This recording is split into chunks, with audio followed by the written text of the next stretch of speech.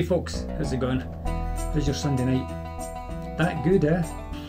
Now don't worry, I'm not going to be drinking any whiskey on a Sunday night because it's a Sabbath. I'm not going to do that. It's against the rules. You know that. Welcome to a Sunday night whiskey talk. Isn't that unusual? Breaking with tradition here. I usually do this on a Saturday night, and it's usually mixed in with a bunch of other things. There's a little bit to do with whiskey, which is, I guess is a bit misleading calling it whiskey talk. More talk than whiskey.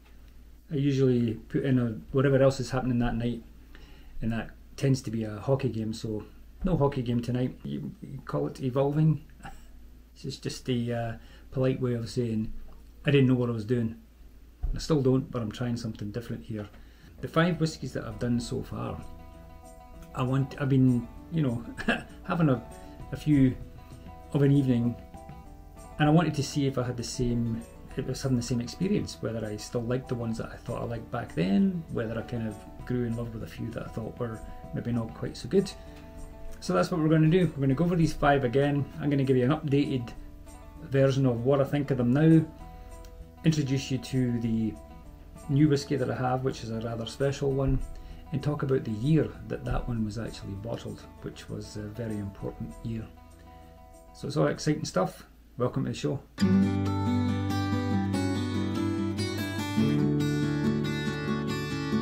So we're going to bash through these pretty quick, right? Here we go.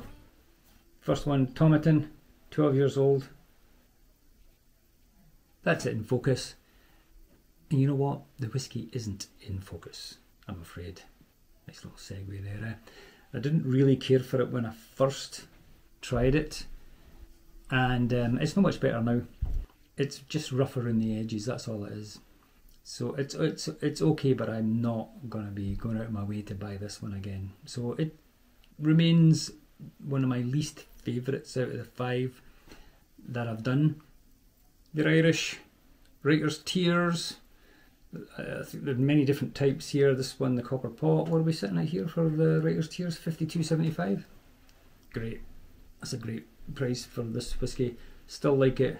Very smooth, triple distilled Irish whiskey like they usually are.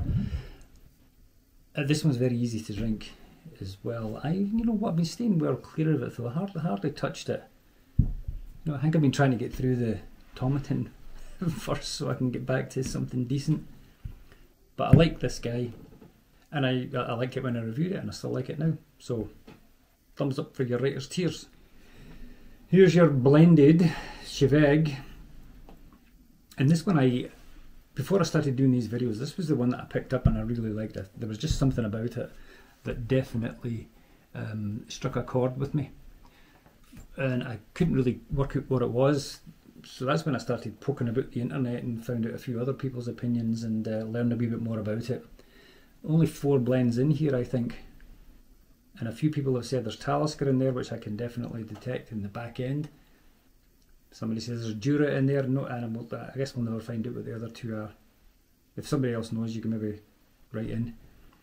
This one's sitting at about $40 over here in the LCBO in Canada, where I am, and that still represents pretty decent.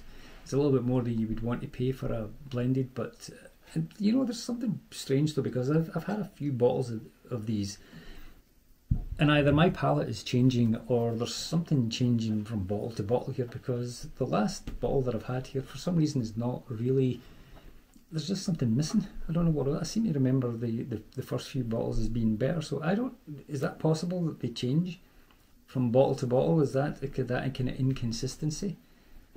I mean, it looks like the same. I know I've seen different labels and stuff, but I'm definitely the same whiskey, but for some reason I'm not quite enjoying this one as much as I did before, and I have no idea why that is.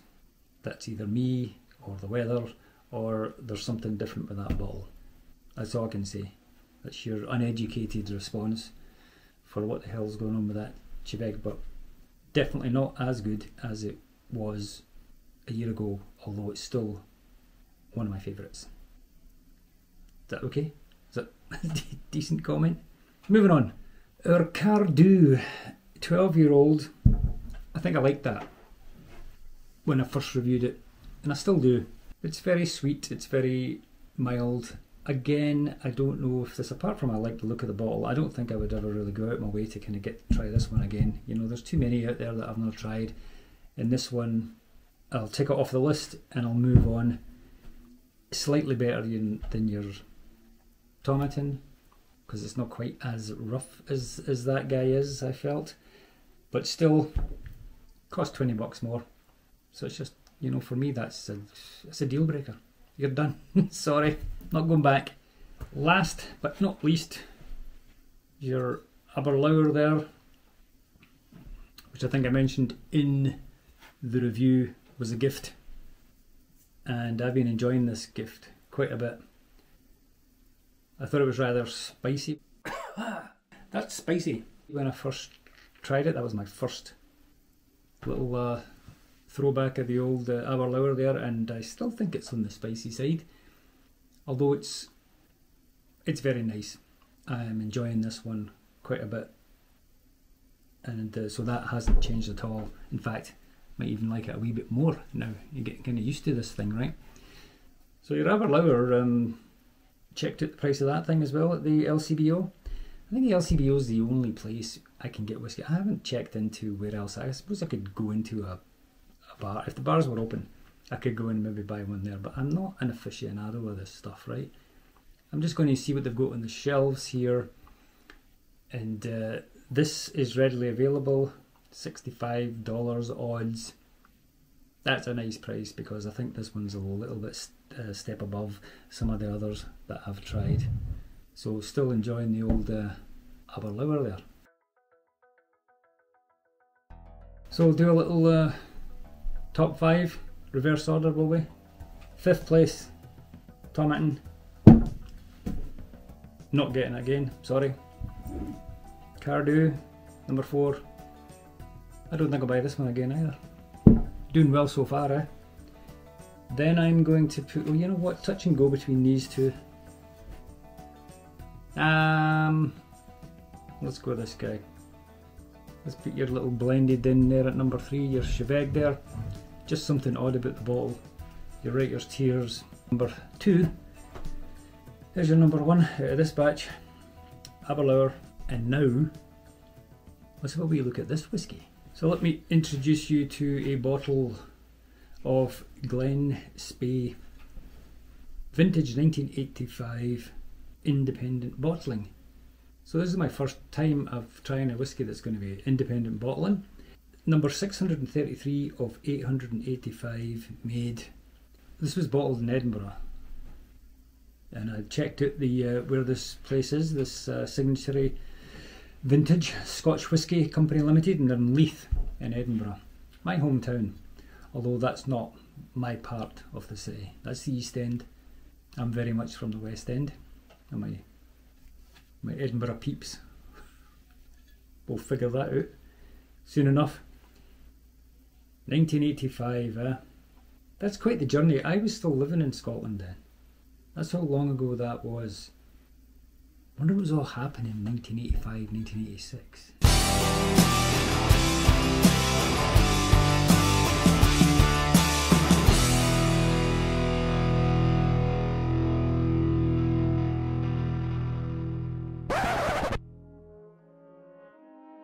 Well, thanks very much. You had to remind me of that particular traumatic experience.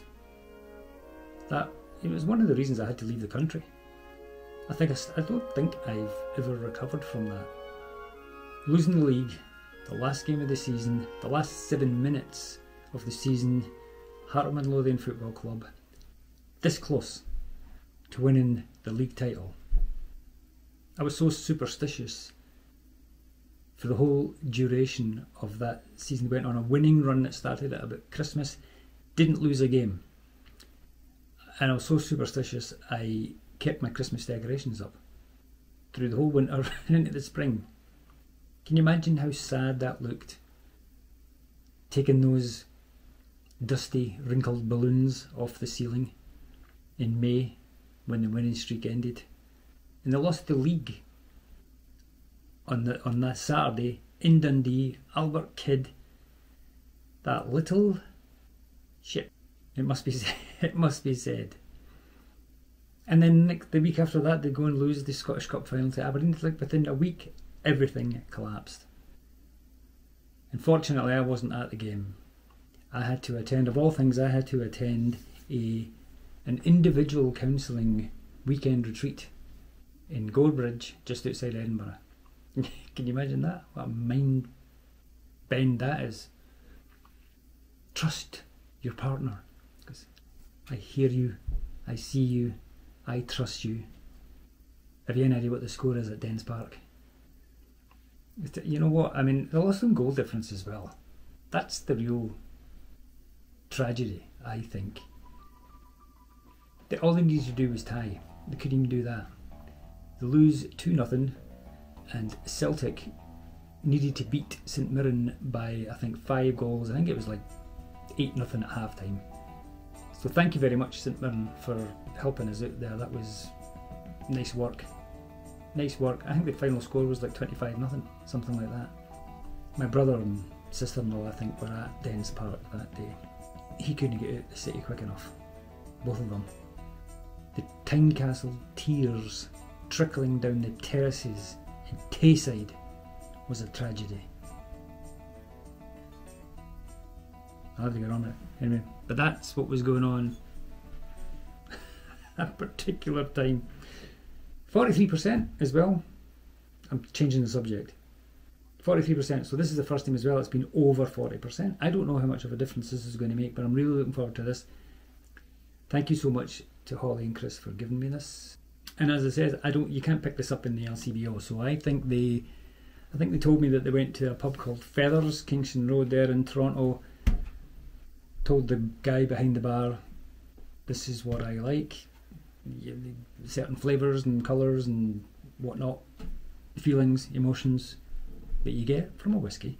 So this is what we're going to do in the next Whiskey Talk. We're going to pop the hood on this guy and we're going to have a wee drink together and see what happens, which is what you want when you drink a whiskey. You want something to happen.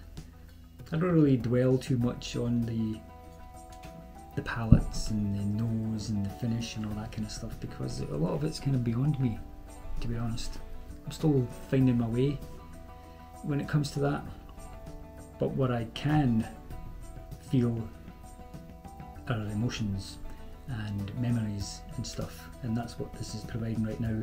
A whiskey that started its life in Edinburgh when I was still living there, playing in bands and all that kind of stuff. It's going to be quite special. It's going to be quite an emotional event when I finally crack the lid on this thing. And I'm going to share it all with you on the next Whiskey Talk, which will be coming up shortly. Stay tuned to this channel. Give us a like if you feel like it. Subscribe would be even better. I'll see you again.